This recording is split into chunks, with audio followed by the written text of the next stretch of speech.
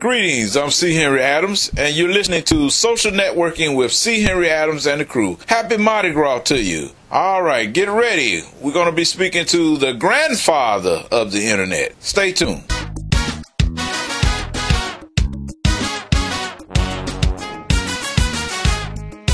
Social Networking with C. Henry Adams and the crew discuss information technology and advanced technology that benefits small to medium-sized business. Stay tuned.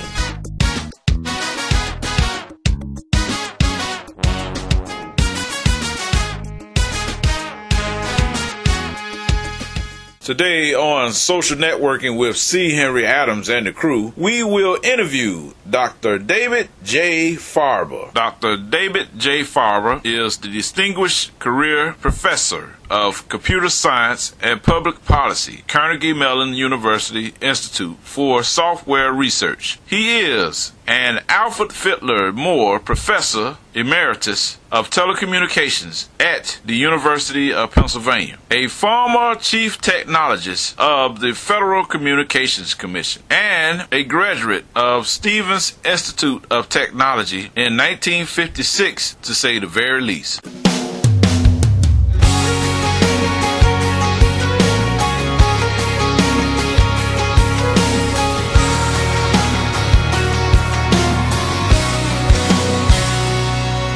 It's a freight train rolling down the track. When it's going, you can't turn it back. It's a whirlwind twisting around, and you can't slow it down. Don't speak, I know what's on your mind. Just kiss me, leave it all behind. There's no use waiting or hesitating. Come on, come on, come on, come on, baby. You got my heart, you might as well take it. You're like a hurricane, I get caught in, I'm on the edge, already falling. What can I say, what can I do? I know you're feeling it too. You drive me crazy. So come on, come on, come on, come on, baby. Let go, look into my eyes, baby, let's get pulled into the tide, 'cause we can't deny it. It's something so strong, we're never gonna fight it. Yeah, yeah. Come on, come on, come on, come on, baby. You got my heart, you might as well take it. You're like a hurricane, I get caught in, I'm on the edge, already falling. What can I say, what can I do?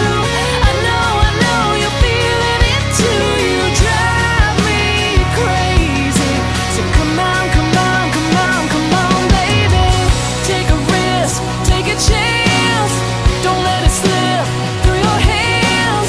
Before you know it, the moment's gone. So come on, come on.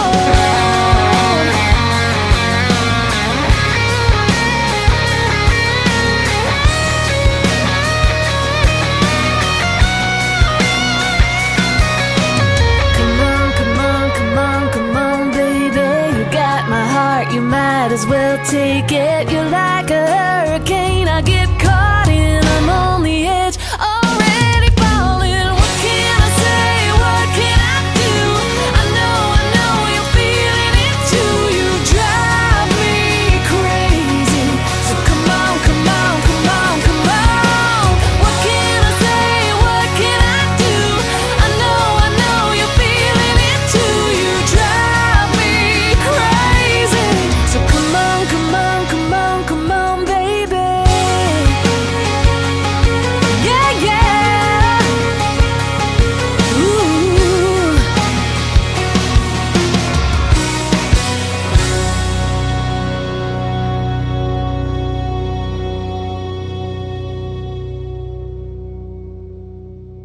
Today we are here with Dr. David J. Farber.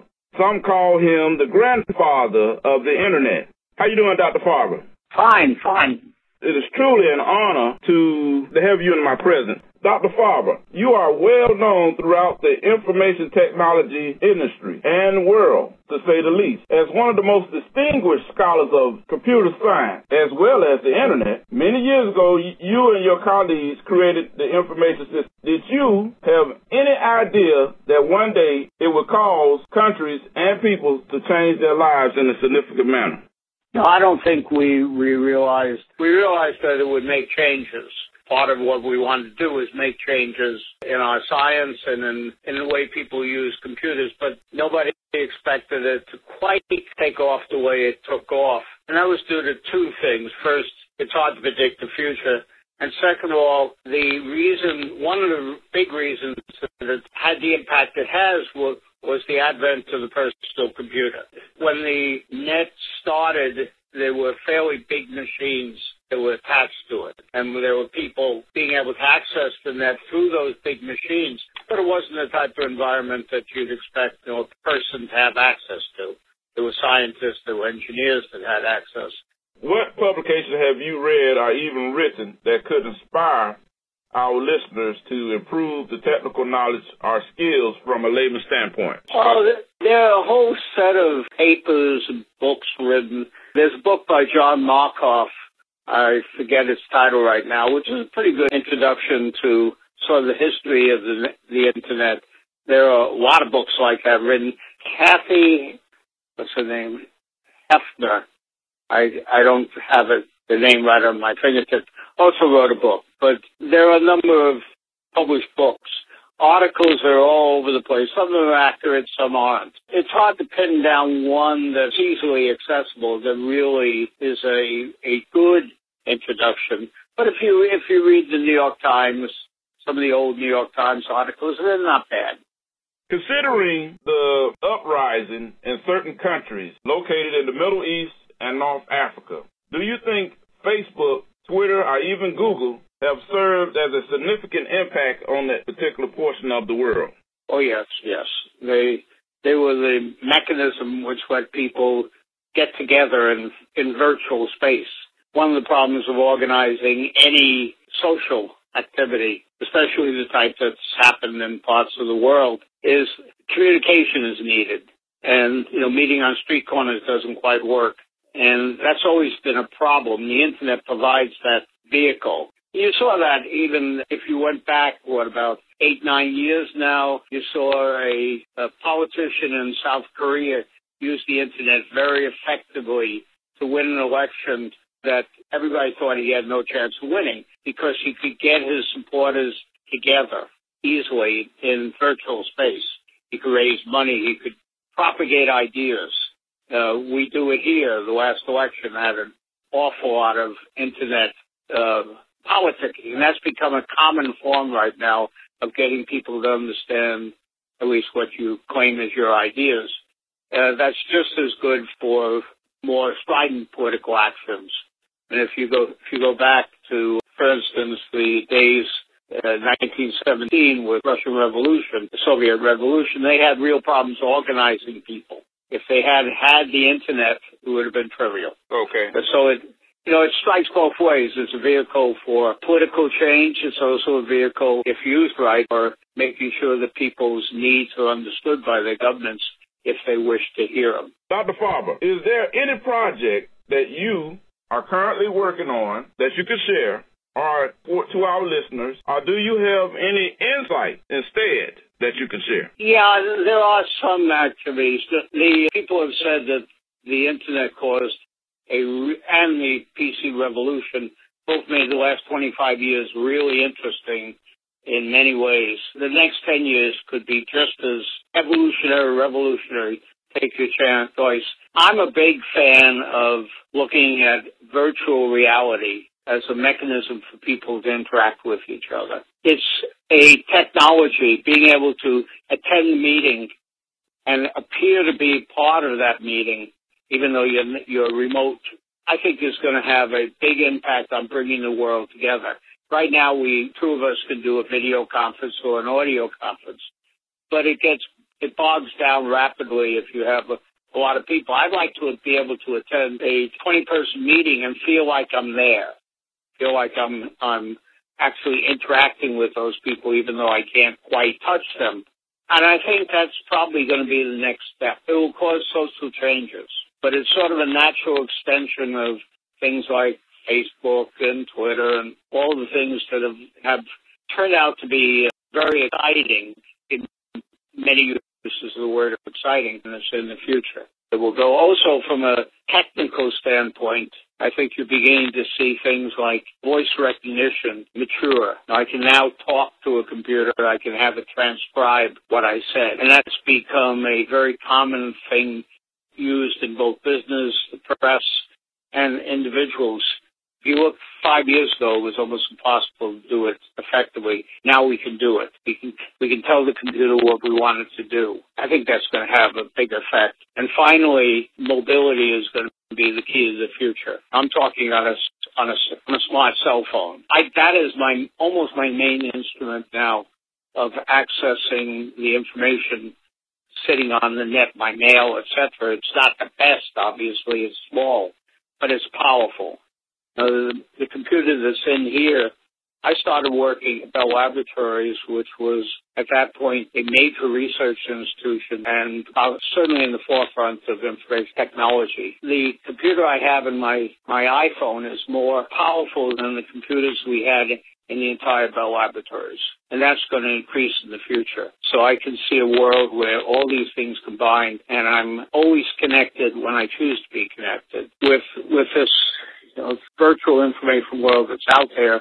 And if I have a question to ask, I just say, something like, iPhone, what's the status of that? You see that in science fiction movies where we're essentially almost there right now. That's going to be interesting in many, many ways.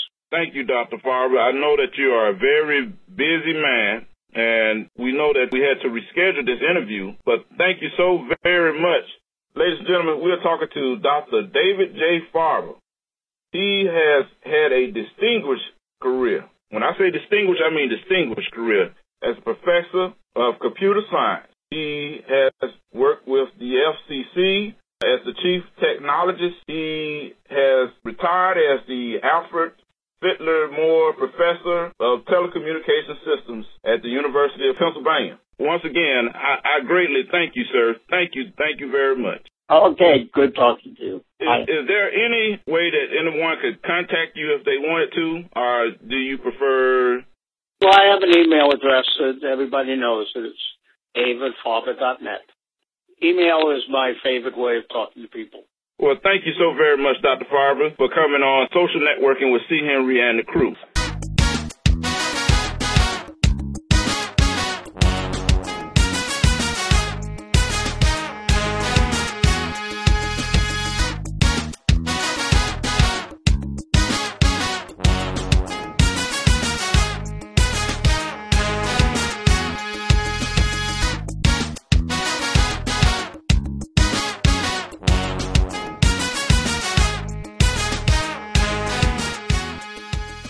If you are a singer-songwriter and would like to debut your song on Social Networking with C. Henry Adams and the Crew, give us a call or text at 404-348-8319. You can also email us at media@biemediagroup.com.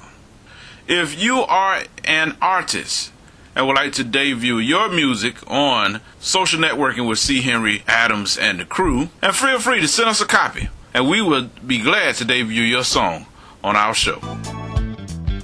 Hi, I'm Esther. And I'm C. Henry.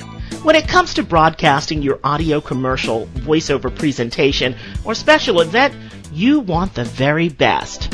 That's where we come in. Go ahead, C. Okay, Esther Caspino is perhaps one of the best voiceover artists known in the southeastern region of the United States. And Broadcasting Interest Enterprise Corporation is proud to work with her to offer a rather unique service to the radio industry as well as the public. For 11 years, you might have heard my voiceover work and never imagined that I could serve you in other ways.